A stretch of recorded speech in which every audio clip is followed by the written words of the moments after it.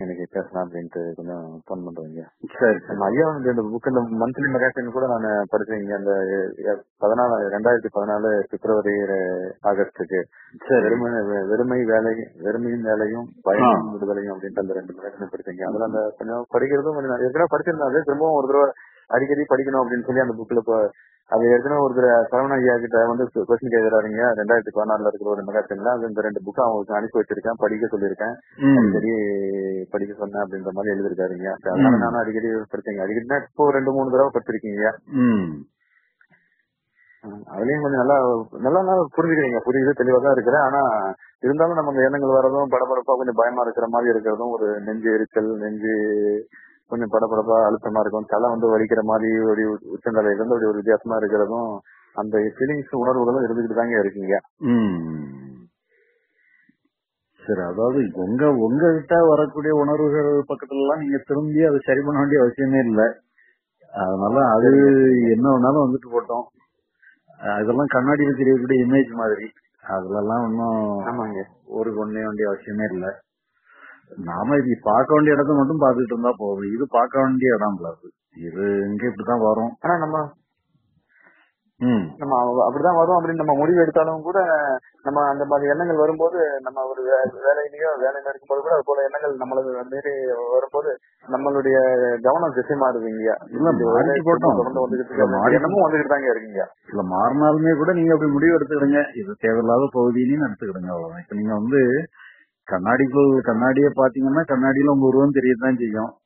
நீங்க கண்ணாடியில தெரிய உருவத்துக்கு நீங்க எதுவுமே பண்ண வேண்டியதில்ல. ஆமாங்க. அந்த மாதிரி புரிஞ்சுக்கிடுங்க. அதே மாதிரி நீங்க அந்த உணர்ச்சி தெரிஞ்சிருந்தீங்கன்னா உணர்ச்சிக்கு நீங்க எதுவுமே பண்ண வேண்டியதில்லைங்கிறத புரிஞ்சுக்கிடுங்க. கண்ணாடியில தெரியக்கூடிய உருவத்துக்கு நீங்க எதுவுமே பண்ண வேண்டியது. அந்த உருவத்தை பயன்படுத்தி உங்களுக்கு தலை செய்விடுங்க, போட்டு வச்சுக்கிடுங்க, அல்லது ஷேவ் பண்ணிடுங்க, அதை பண்ணிடுங்க.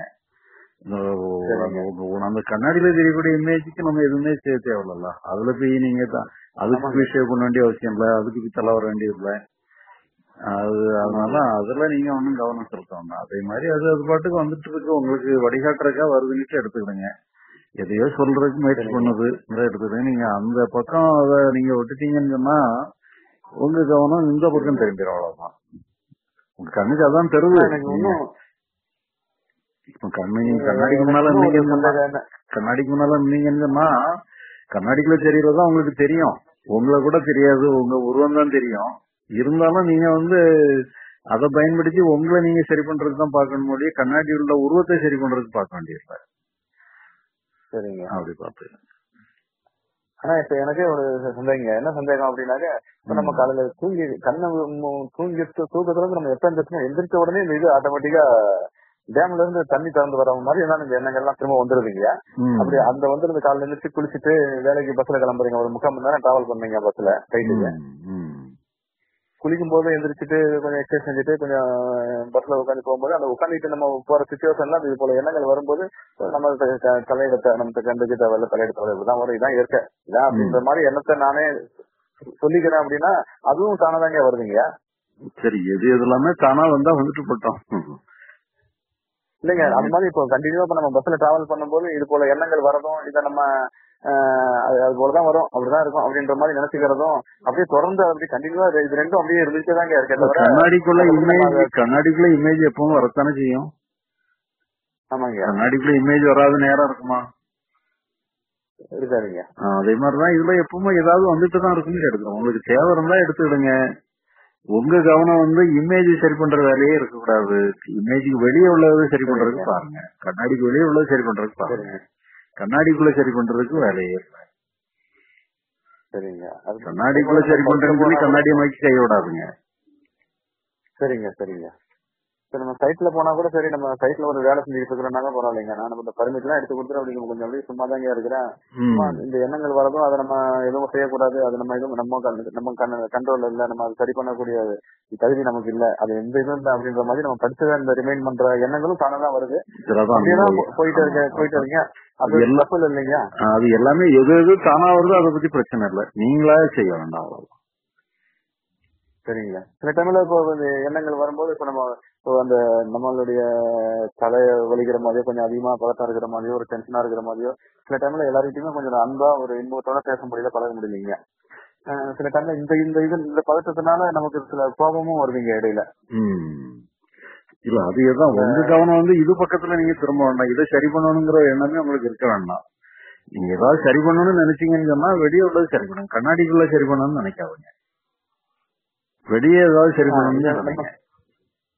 இதை சரி பண்ணக்கூடாது, நம்ம சரி பண்ணவும் முடியாது அப்படின்ற எண்ணங்கள் நம்ம கருத்து புரிஞ்சுக்கிட்டதுனால புரிஞ்சுக்கிட்டீங்க.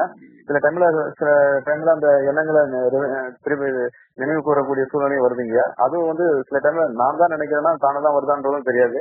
ஆனா நம்ம அதுல இருந்து நம்ம அதுக்கே போகக்கூடாது, அந்த பக்கம் போகக்கூடாதுன்னா நம்ம இந்த எண்ணங்கள் நமக்கு வரும்போது நமக்கு தான் தெரியுதுங்களே இங்க என்ன வருது, நமக்கு இப்படி இருக்கு அப்படின்றதுதான் தெரியுதுங்க. எல்லாமே உங்களை மீறி நடக்குதுன்னு சொன்னா பேசாம எல்லாமே இறைவனுடைய செயல்னிட்டு எடுத்துக்கிடுங்க. சரிங்க, எல்லாமே இறைவனுடைய செயல்னிட்டு எடுத்துட்டீங்கன்னு சொன்னா அப்புறம் உங்களுக்கு நீங்க சரி பண்றதுக்கோ சரி பண்ணாததுக்கோ உங்களுக்கு ஒண்ணுமே இல்லல்ல. ரொம்ப கன்ஃபியூஷன் ஆயிட்டுங்கன்னா எல்லாமே இறைவனுடைய செயலையும் எடுத்துக்க வேண்டியதான். ஓகேங்க, அப்படிதாங்க இறைவனுடைய செயல்னு எடுத்துக்கிறேங்க. இப்ப இறைவனுடைய செயல்னு எடுத்துக்கும் போது கூட வர எண்ணங்கள் ஒவ்வொரு தடவையும் நம்ம இந்த இது அப்படியே நினைவு கூர்ந்துட்டே இருக்கிற போலயே இருக்குதுங்க. சரி, நினைவு கூறுங்க, எல்லாமே இறைவனுடைய செயலையும் நினைவு கூறுங்க. ஓகேங்க ஓகேங்க ஓகேங்க சரிங்க. சரிங்க, ரொம்ப சந்தோஷங்க. சரி ஐயா, நம்ம மாத்திரை இடையில ஒரு தமிழ கொஞ்சம் போடுற மாதிரி இருந்தா போட்டுக்கலாமாங்க ஐயா? முடிஞ்ச அளவு அவாய்ட் பண்ணுங்க, வேற வழியே இல்லைன்னா போடுங்க. முடிஞ்ச அளவு அவாய்ட் பண்ணுங்க. சரிங்க சரிங்க சரிங்க சரிங்க, ரொம்ப நன்றிங்க. வச்சிடுறீங்க.